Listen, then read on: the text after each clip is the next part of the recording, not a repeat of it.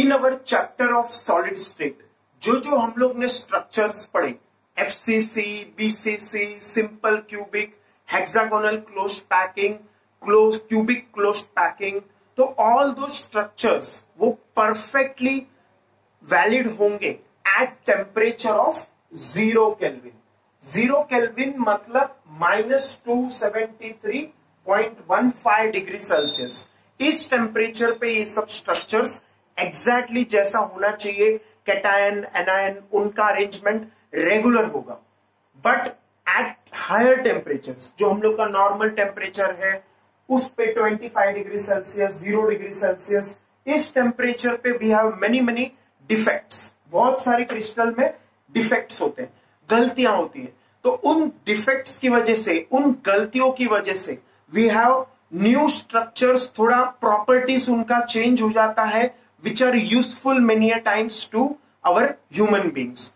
अब वो डिफेक्ट्स जो है उसके कारण कुछ खराबी भी हो जाते हैं, कुछ क्रिस्टल्स में एडेड प्रॉपर्टीज हो जाते हैं जिनका हम यूज कर सकते हैं। इसीलिए हम लोग को डिफेक्ट स्टडी करना इंपॉर्टेंट है, so that we can use those defects to our advantages. Okay, so let us see the types of defects. Defects in solid states are classified broadly into two types, point defects and line defects. अगर किसी crystal structure में कोई एक point पे अगर मान लो defect है तो that is classified as point defect.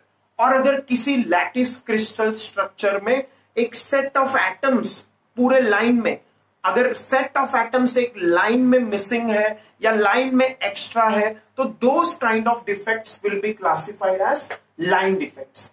हम लोग इस टॉपिक्स में जो पढ़ना चाह रहे हैं, the more important ones, those are the point defects. Point defects को फर्दर हम लोग क्लासिफाई करते हैं 3 सब टाइप्स में, impurity defect, stoichiometric defect and non-stoichiometric defect.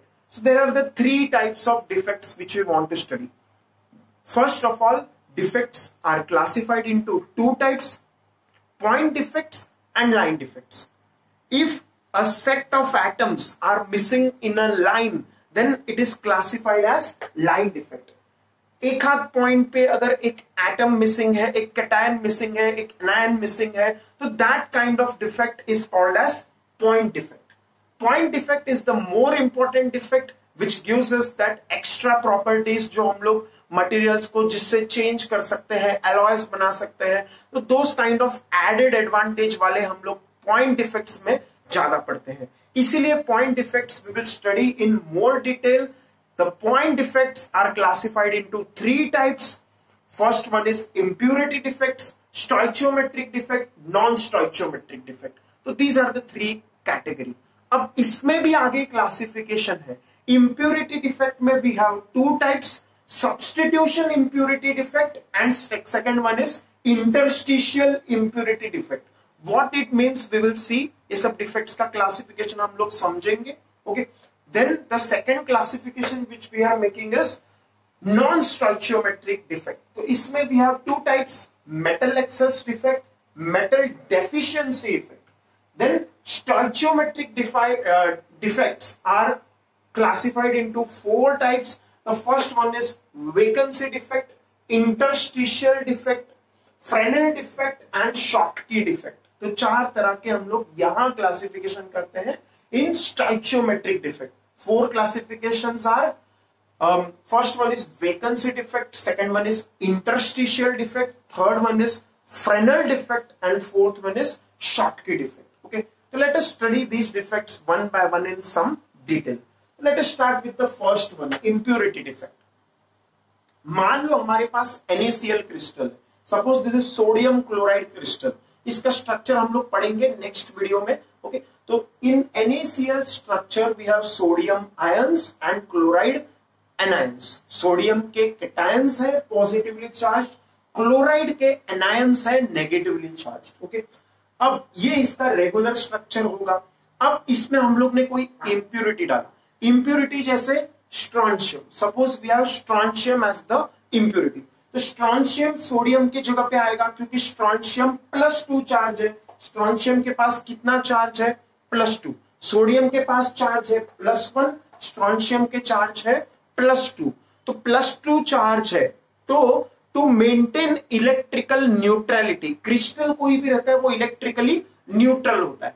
To maintain the electrical neutrality we suppose, अगर मान लो इंप्योरिटी के तौर पे हम लोग ने स्ट्रोंशियम लिया, कहीं पे तो सोडियम हटा के हम लोग ने स्ट्रोंशियम डाल दिया, तो स्ट्रोंशियम पे +2 चार्ज है, अब सोडियम पे तो +1 ही है, तो और एक सोडियम हटाना पड़ेगा क्योंकि यहाँ पे +2 चार्ज आ चुका है, तो कोई और सोडियम इस क्रिस्टल में से कम रहेगा, तो सोडियम मान लो यहां से हट गया, यहाँ पे एक वेकेंसी आ गया, एक क्या आ गया, वेकेंसी। ओके, तो इस क्रिस्टल में जब पहले सोडियम और chloride, sodium chloride, sodium chloride दो ही थे, Na+ sodium cation, Cl- chloride अनायन, ऐसा ही था। पर अब स्ट्रोंशियम इंप्योरिटी आने की वजह से we have some vacancy here, कुछ एक डिफेक्ट हो गया, एक इंप्योरिटी ऐड हो चुका है, इंप्योरिटी ऐड हुआ है इसीलिए क्रिस्टल स्ट्रक्चर थोड़ा बदल गया है। वही नहीं, एक सोडियम कैटायन भी कहीं तो जाना पड़ेगा, तभी तो वो इलेक्ट्रिकली न्यूट्रल होगा। तो those kind of defects have come in this crystal, कहीं कहीं पे खाली जगह आ गया है, कहीं कहीं पे स्ट्रोंशियम एटम आ गया है, स्ट्रोंशियम का कैटायन। तो ये जो डिफेक्टिव क्रिस्टल है that will be classified as substitution impurity defect. Substitution impurity defect क्यों बोलेंगे, क्योंकि सब्स्टिट्यूशन हुआ है किसका, सोडियम का विथ स्ट्रोंशियम, सोडियम को सब्स्टिट्यूट किया है हम लोग ने स्ट्रोंशियम से, तो इसीलिए सब्स्टिट्यूशन हुआ है। इंप्योरिटी है क्योंकि सोडियम होना चाहिए था, स्ट्रोंशियम है, और डिफेक्ट है, क्रिस्टल स्ट्रक्चर खराब हो गया है, डिफेक्टिव हो गया है, तो this is substitution impurity defect. अब second type of defect impurity का हम लोग पढ़ते हैं which is interstitial impurity defect. Interstitial का मतलब क्या है, ये वर्ड इंटरस्टिशियल का मतलब है जो रेगुलर हमारा अरेंजमेंट है उसके बीच में कहीं कहीं पे खाली जगह होता है, जैसे ये खाली जगह है यहाँ पे, ये हमारा क्रिस्टल स्ट्रक्चर है, this is our crystal structure. अब इस क्रिस्टल स्ट्रक्चर में कहीं तो खाली जगह है, यहां भी खाली जगह है, यहां भी खाली जगह है, यहां भी खाली जगह है, तो खाली जगह में अगर कोई और एटम आके बैठ जाए, खाली जगह में कोई और एटम आके बैठ जाए तो इसको बोलेंगे इंटरस्टिशियल इंप्योरिटी डिफेक्ट। तो इसमें क्या होता है ना, this we have ion atoms, ये क्या है, ये जो स्ट्रक्चर है इसमें वी हैव आयन, आयन के एटम्स है, आयन का क्रिस्टल है, तो रेगुलर क्रिस्टल है। अब उसमें हम लोग ने क्या किया, थोड़ा सा कार्बन इंप्योरिटी तौर पे डाल दिया, we have put some carbon into this crystal, तो कार्बन इंप्योरिटी के तौर पे कहीं यहां आ जाएगा, कहीं और किसी साइड पे आ जाएगा। तो ये जो साइट्स होते हैं, ये जो पॉइंट्स होते हैं जहां हम लोग इंप्योरिटी डाल रहे हैं, सपोज इस केस में हम लोग ने कार्बन इंप्योरिटी डाला है, ओके, तो ये जो इंप्योरिटी ऐड कर रहे हैं, जिस साइट पे हम लोग इंप्योरिटी ऐड कर रहे हैं, that is called as interstitial site, interstitial site, and the defect arising due to this addition of carbon as impurity in the iron crystal is called as interstitial impurity defect. इसकी वजह से जो हम लोग का आयन है, ion rust हो जाता है, तो उस पे हम लोग ये कार्बन का थोड़ा एडिशन कर देंगे तो स्टेनलेस स्टील बन जाएगा। Stainless steel is very very non corrosive, वो रफ रस्ट नहीं होता है और वो एक्स्ट्रा स्ट्रॉन्ग भी होता है। तो due to the addition of this carbon as impurity we have got a better form of ion, ion के बदले हमें स्टील मिल जाएगा, जो steel non corrosive, non rusting और बेटर स्ट्रॉन्गर रहेगा। तो that will be the use of this addition of impurity, interstitial impurity defect. Interstitial sites पे, किसी किसी वेकेंट साइट्स पे हम लोग ने इंप्योरिटी ऐड कर दिया, that is interstitial impurity defect. ऐसे ही कॉपर और जिंक का हम लोग एलॉय बनाते हैं, तो एलॉय में भी हम लोग कहीं कहीं पे कॉपर के जगह पे जिंक डाल देंगे, उस वजह से वो एलॉय बेटर हो जाएगा। तो that is the use of addition of such impurities which will help better the properties of that material. So this is the first defect which we studied, impurity defect, which is classified as substitution impurity defect and interstitial impurity defect. Moving on to our second one, non-stoichiometric defect, and the third one, stoichiometric defect. देखो stoichiometric defect वो है जो कि stoichiometry को affect न करे, मतलब जो भी हमारा कंपाउंड है, जैसे A3B2 जो भी है, स्टोइचियोमेट्री है इसका, ये 3 और 2 जैसा है वैसा ही रहेगा, कोई उसमें चेंजेस न करे। तो अगर ऐसा हम लोग एडिशन या सब्ट्रैक्शन कर रहे हैं उस क्रिस्टल स्ट्रक्चर में से, जिसकी वजह से उसका मॉलिक्यूलर फॉर्मूला अनचेंज्ड रहे, एम्पेरिकल फॉर्मूला अनचेंज्ड रहे, तो that kind of defect in that crystal will be called as स्टोइचियोमेट्रिक defect. Stoichiometry को चेंज नहीं कर रहा है, लेकिन अगर स्टोइचियोमेट्री चेंज हो रहा है तो in that case we will call it non स्टोइचियोमेट्रिक defect. Stoichiometry change हो जाएगा, उसका जो मॉलिक्यूलर फॉर्मूला, एम्पेरिकल फॉर्मूला, उसमें थोड़ा सा वेरिएशन आ जाएगा from the standard one. Okay, तो that will be classified as non स्टोइचियोमेट्रिक defect. यहाँ पे एम्पेरिकल फॉर्मूला थोड़ा सा चेंज हो जाएगा, तो that is what we will learn now. तो उसमें हमारे पास दो सब टाइप्स है। द फर्स्ट सब type which we have is metal access non स्टोइचियोमेट्रिक defect, and the second one is metal deficiency non-stoichiometric defect. So let us first study the first one, metal excess non-stoichiometric defect. As the name suggests, metal excess मतलब metal excess में होगा, metal ज्यादा होगा। तो वो कैसे हो जाएगा? तो उसके लिए metal मतलब पॉजिटिव, पॉजिटिव मतलब कैटायन, कैटायन ज्यादा होगा। मेटल एक्सेस, मेटल मतलब पॉजिटिव, पॉजिटिव मतलब कैटायन, मेटल एक्सेस मतलब कैटायन एक्सेस में, कैटायन एक्सेस में है। तो ये कब होगा? जब एनायन हटा देंगे। तो क्रिस्टल में हमारे पास cation anion, cation anion, cation anion regular arrangement है। अब मेटल को एक्सेस करना है मतलब कैटायन बढ़ाना है। कैटायन बढ़ाने का दूसरा तरीका है एनायन कम कर दो। तो एनायन कम हो गए तो कैटायन अपने आप ज्यादा होंगे क्रिस्टल में। तो एनायन मैंने ब्लू कलर में यहाँ पे दिखाया है। मान लो एक हाथ एनायन मैंने यहां से हटा दिया, एनायन मैंने हटा दिया, माइनस वाला हटा दिया, तो वहां पे क्या आ गया? वेकेंसी आ गया कि नहीं? वेकेंसी आ गया। एनायन हट गया तो क्या हो जाएगा? वेकेंसी आ जाएगा। There will be a vacancy, minus charge anion मैंने हटा दिया। ओके, तो वेकेंसी आ गया। अब ओवरऑल ये पॉजिटिव हो जाएगा, बट हमें पता है कि क्रिस्टल पॉजिटिव नहीं होता, क्रिस्टल स्ट्रक्चर न्यूट्रल है। तो न्यूट्रल होने के लिए हम लोग को यहाँ पे एक इलेक्ट्रॉन डालना पड़ेगा, यहाँ पे एक माइनस चार्ज आना चाहिए, इसीलिए इलेक्ट्रॉन है। मेटल्स के पास एक्सेस ऑफ इलेक्ट्रॉन्स होता ही है, तो यहाँ पे मैंने एक इलेक्ट्रॉन दिखा दिया। अब ये इलेक्ट्रॉन आने की वजह से, ये इलेक्ट्रॉन के ट्रांजिशन के वजह से ही तो कलर्स होते हैं कंपाउंड के। इफ यू नो, इलेक्ट्रॉन जब हायर शेल से लोअर शेल में जंप करता है तो वो एनर्जी दे देता है in the form of light. तो ये इलेक्ट्रॉन आ गया, यहाँ पे हम लोग के पास इलेक्ट्रॉन है। तो इलेक्ट्रॉन जब जंप करेगा from one shell to another, we will have colours. तो इसीलिए जिस कंपाउंड में या जिस स्ट्रक्चर में ऐसा metal access inter non स्टोइचियोमेट्रिक defect होगा, तो वहां वो कंपाउंड्स कलर्ड होंगे। जैसे सोडियम क्लोराइड हो गया, सोडियम क्लोराइड का स्ट्रक्चर हम लोग ने यहाँ पे देखा है। तो सोडियम क्लोराइड येलो कलर का होता है। तो येलो कलर का रीजन क्या है? Why sodium chloride yellow coloured? तो the reason is this presence of metal excess non-stoichiometric defect. That means in short the presence of this electron. इस electron की वजह से we have NaCl to be yellow color.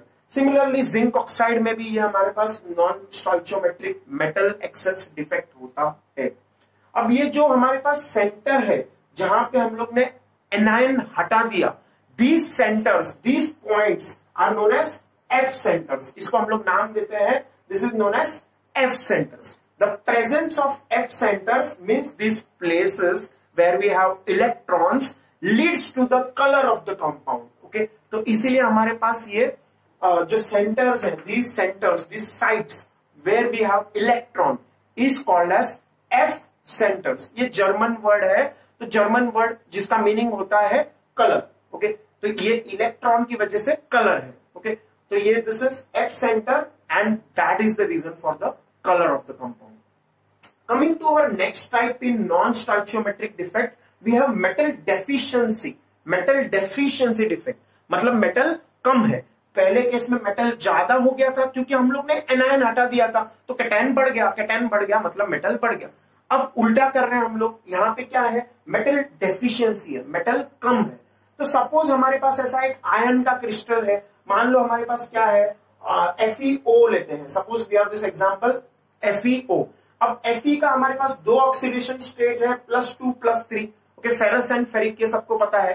Ferrous is +2, ferric किस +3, Fe+2 ferrous, Fe+3 ferric. Okay, तो मान लो हमारे पास एक crystal है जिसमें हमारे पास ऑक्सीजन और आयन दो एटम्स है, Fe+2 है हर जगह पे, Fe+2 है, ऑक्सीजन है, O2-, ऐसे हमारे पास एक क्रिस्टल है Fe+2O-, O2-, Fe+2O2-, Fe+2O2-, जैसे Na+Cl- था, cation anion, cation anion, cation anion, वैसे यहाँ पे कैटायन मतलब Fe+2, एनायन मतलब O2-। ओके, तो ऐसा अगर है, ऑक्साइड इज द कैटायन है। ओके, तो अगर ऐसा क्रिस्टल है, अब मान लो उस क्रिस्टल में मान लो किसी रीजन से Fe+2 के जगह पे Fe+3 आ गया, फेरिक वाला, तो पॉजिटिव चार्ज बढ़ गया।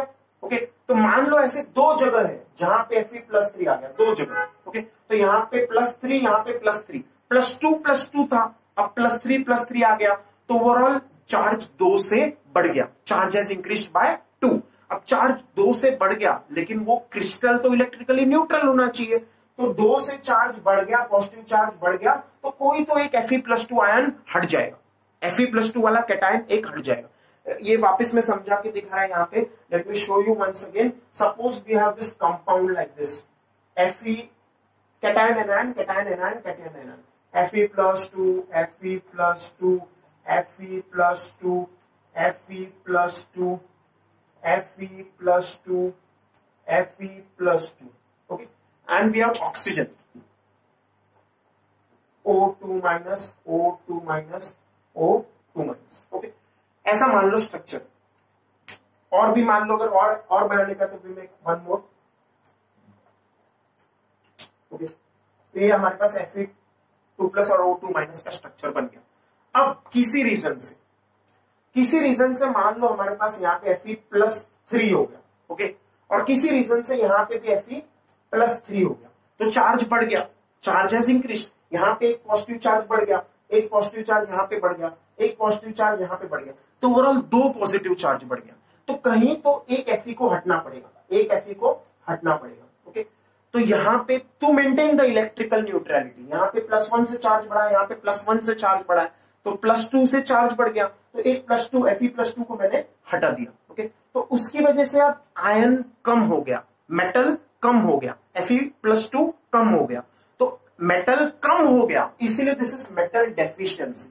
अब इसका जो फॉर्मूला होगा, स्टोइचियोमेट्रिक फॉर्मूला, अब FeO होना चाहिए था, क्या होना चाहिए था, FeO होना चाहिए था, पर ऐसा ना हो कि ये क्या है अभी Fe.93 हो, क्योंकि कुछ Fe कम हो गया, Fe.96O तक रहेगा, Fe.93O से Fe.96O तक रहेगा। इनिशियली Fe1O1 था, लेकिन यहाँ पे मेटल थोड़ा सा कम हो गया, 1 के बदले 0.93 हो गया, 0.96 हो गया, तो मेटल कम हो गया है, तो this is metal deficiency, non स्टोइचियोमेट्रिक defect. Okay, इसका और एक एग्जांपल है निकल 0.97O, NiO, निकल ऑक्साइड, वो होना चाहिए था Ni1O1, लेकिन है क्या Ni.97O। This is again the same explanation which I gave here. That same way you can explain the formation of Ni.7O by metal deficiency non-stoichiometric defect. Finally, coming to our stoichiometric defects, the final type. First हम लोग ने impurity defect देखा, फिर non-stoichiometric defect देखा, final one is stoichiometric defect. तो stoichiometric defect में हमारे पास 4 है, they are easy itself. स्टोइचियोमेट्रिक defect में फर्स्ट स्टोइचियोमेट्रिक डिफेक्ट का क्लासिफिकेशन है वेकेंसी डिफेक्ट। स्टोइचियोमेट्री मतलब स्टोइचियोमेट्री चेंज नहीं होना चाहिए। ओके, तो स्टोइचियोमेट्री चेंज क्यों नहीं होगा ये हम लोग देख रहे हैं। The first one and the second one are for non ionic compounds. ये किसके लिए, नॉन आयनिक, आयनिक नहीं है, कैटायन एनायन नहीं है, नॉन आयनिक दोनों। फिर अगला 2 है, दीज आर फॉर आयनिक, मतलब कैटायन भी है एनायन भी है, कैटायन भी है एनायन भी है। तो फर्स्ट नॉन आयनिक के लिए हम लोग देख लेते हैं। ओके, तो स्टोइचियोमेट्रिक डिफेक्ट इसमें फर्स्ट है वेकेंसी डिफेक्ट। ओके, तो कहीं कहीं पे हम लोग में 2 यहाँ पे वेकेंसी है, यहाँ पे एक वेकेंसी है, यहाँ पे एक वेकेंसी है, कहीं क्रिस्टल में कहीं ना कहीं कोई जगह पे जो होना चाहिए था एटम वो है ही नहीं। ओके, तो नहीं है जहां पे, तो that kind of defect will be called as vacancy defect. कहीं कहीं पे जो एटम होना चाहिए था वो नहीं है। ओके, तो दिस इज वेकेंसी डिफेक्ट। अब वेकेंसी डिफेक्ट है मतलब यहाँ पे एटम कम है, मतलब डेंसिटी कम हो जाएगा, तो hence density decreases. Due to vacancy defect. लेकिन स्टोइचियोमेट्री में कोई चेंज नहीं आएगा, ओके, क्योंकि कैटायन एनायन है ही नहीं यहाँ पे, ओके, तो स्टोइचियोमेट्री चेंज नहीं होगा। फिर next interstitial defect. Interstitial defect क्या है? तो इंटरस्टिशियल मतलब यहाँ पे कुछ एटम्स कम था, अब इंटरस्टिशियल डिफेक्ट उल्टा है, बहुत सारा एटम्स है, रेगुलरली ऐसे अरेंज होना चाहिए था एटम्स, ऐसा होना चाहिए रेगुलर स्ट्रक्चर, लेकिन क्या हो गया, कहीं कहीं पे इंटरस्टिशियल पोजीशन मतलब कहीं कहीं पे जहां पे होल है, जहां पे खाली जगह, वहां पे एक गलती से एटम आ गया, कोई और जगह पे भी यहाँ गलती से एटम आ गया। तो this kind of atom, extra atoms which are there in interstitial sites, interstitial sites पे कुछ एक्स्ट्रा एटम्स आ जाए, तो that kind of defect in the crystal is classified as interstitial स्टोइचियोमेट्रिक defect, okay. और यहाँ पे एक्स्ट्रा एटम्स आ गए तो of course density बढ़ जाएगा, डेंसिटी विल इंक्रीज। तो third one is Fresnel defect. Fresnel defect क्या है? तो फ्रेनल डिफेक्ट फिर से आयनिक कंपाउंड के, शॉटकी डिफेक्ट भी फिर से आयनिक कंपाउंड के। These are स्टोइचियोमेट्रिक defects but for ionic compounds, okay. तो आयनिक है मतलब plus minus cation anion, cation anion, cation anion है।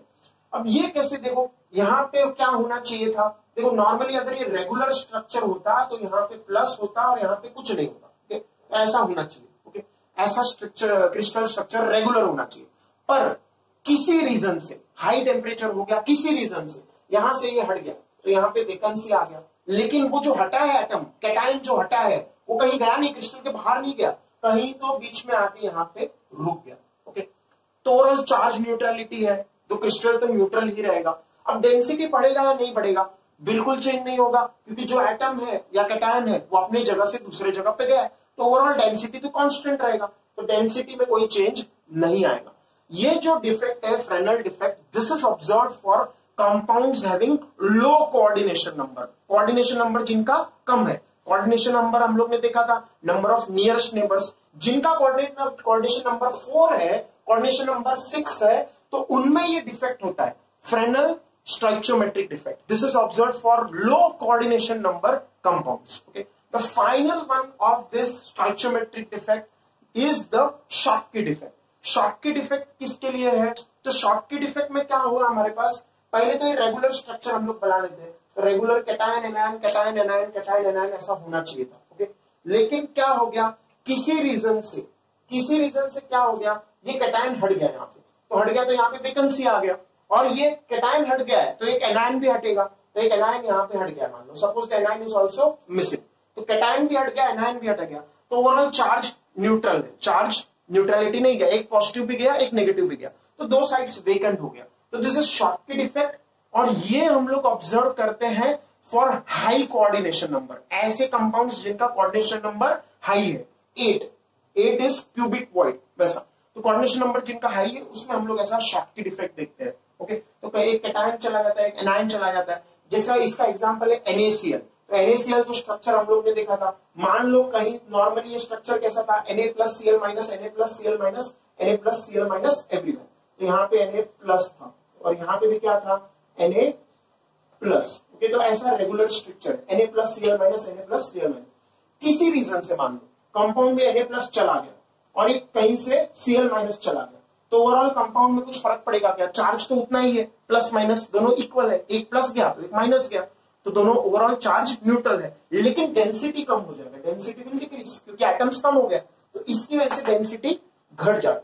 This is observe for high coordination number compounds, coordination number of 8।